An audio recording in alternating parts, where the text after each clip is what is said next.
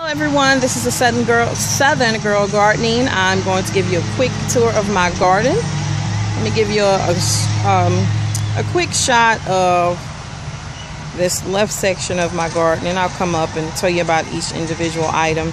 But if we look here, I have 2 grapevines I actually picked up on sale. They were on clearance, 50% off at Lowe's for $3.99. I need to transplant those and get them planted in a permanent location, so I haven't done that yet, but I'll get that taken care of. Here is a bell pepper plant. And if you look, I have some little tiny bell peppers growing. Here I have an artichoke, and here are 2 cherry tomatoes.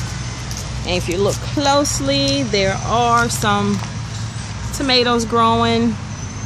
Have another bell pepper plant here with bell peppers. Come on this side, have another artichoke, more bell peppers. And here on the back section, growing up the lattice, these 2 plants are butternut squash. This is butternut squash. So I had to pull up a few plants. They weren't doing that well. I tried to grow these last year. They didn't do well, so I'm trying again this year. So let's see what happens with that. We come here. This is okra. Yummy, yummy okra. And if you look here, I actually have some okra growing, so I'll be cutting that off in a couple of days, and there's more coming up back here.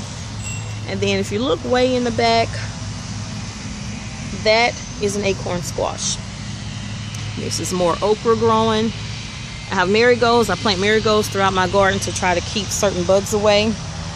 Here I have 1 squash plant, 2 squash plants. I did actually have 8 squash plants, but 6 of them were attacked with a disease. I think it's called that squash burrow, or some type of bug had embedded itself in the stem and was just ruining the plants. So I had to take them up. Here's watermelon. This is sugar baby. And the more watermelons here. These are nasturtiums.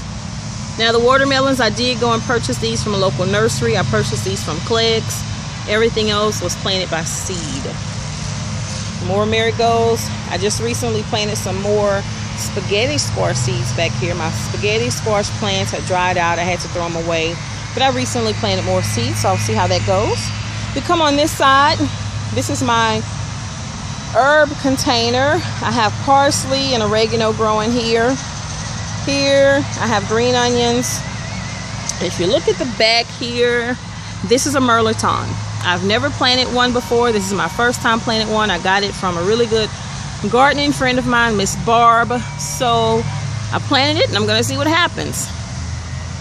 If you look, all of these green vines that are just everywhere, these are my cucumbers, and they are on steroids this year. They are doing amazing. I have picked so many cucumbers. I've given cucumbers away. It's just awesome. Here, this is where I planted most of my lettuce. I picked most of it, and I recently planted more seeds. If you look closely, you can see more lettuce beginning to grow. Here, I have some more bell pepper plants. These aren't doing well, which is why I planted more in the other containers. I'm actually going to get ready to pull these out soon. More marigolds. If you look here, I have carrots growing here, and all of the greenery on top is kind of laying flat from when I watered this morning. But a lot of carrots. Here we're getting to my tomatoes. A lot of tomatoes. I have Roma tomatoes, cherry tomatoes, big boy tomatoes. I have another variety of tomato that my friend Miss Barb gave me. I don't remember the name, but she told me it's a purple tomato. So I'm just going to watch them and see which tomatoes turn purple. We'll see. If you notice, I mean, these tomatoes are covered. There are tomatoes everywhere, especially the Romas. I planted more Romas than anything this year because I really, really want to be able to make spaghetti sauce and can it. I came out here and I harvested 8 tomatoes this morning. They were ready. That was my first tomato harvest. I hadn't been able to harvest any tomatoes prior to that because they were not ready. But I had 8. If you look here, I have a few more that are turning. I'll be picking those soon. There's cucumber down here on the ground. That's a Japanese long. I came out this morning and actually harvested a lot of cucumbers, so most of them I've taken down, but I still have plenty more growing. I mean, look at this. That is amazing. Cucumbers everywhere. Look at that. Everywhere you look. Cucumbers, cucumbers, cucumbers. So if you come on this side, this is my celery plant. I come out and I just kind of cut celery as I need it. Here are eggplants. I did have an eggplant growing. I had to pull it up yesterday because I noticed a bug had eaten a hole in it. So that was my first eggplant. You notice here, I have another one swelling there. I have tons. I mean, I'm going to have a lot of eggplants. This is a volunteer carrot that came up from last year, and I have some yellow onions that I'm waiting to head. Here are my strawberry plants. They're covered in netting to keep the squirrels away because I have not had a single strawberry because the squirrels have been eating them. Here, another watermelon plant. Another watermelon plant. Marigold. And then here, if you see the vines coming out, this is a potato plant. I had a red potato in the house that had began to grow sprouts, so I just stuck it in the garden. I didn't really officially plant tomatoes this year because I just didn't plan to grow any, but I decided to stick that one in the ground. So we'll see what happens. Here are my green beans. These plants, I came out and I harvested the rest of the green beans this morning. The plants are starting to fizzle out some.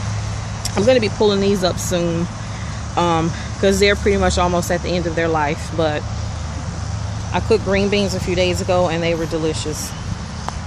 In this bed here, I have more pepper plants. These are banana peppers. We'll see how these do. I had some blooms. Like a few peppers are going to start forming. Have a bloom back there. If you see all these little stringy things, these are more green onions that I've planted. Here we have beets, more marigolds. We'll have pickle bush cucumbers at the back. So once those grow, I am going to pickle them. If we look this way, lettuce that I added this year to give my vining plant something to grow up. I think next year I'm going to make that a little bit higher, add another row. And we have Mr. Scarecrow here. I added him to try to keep some of the bugs away. So on my next video, I plan to give you a tour showing you my fruit trees and my berry bushes that are going on. So you guys have a great day. This is the Southern Girl Gardening checking out. Thank you for watching my videos.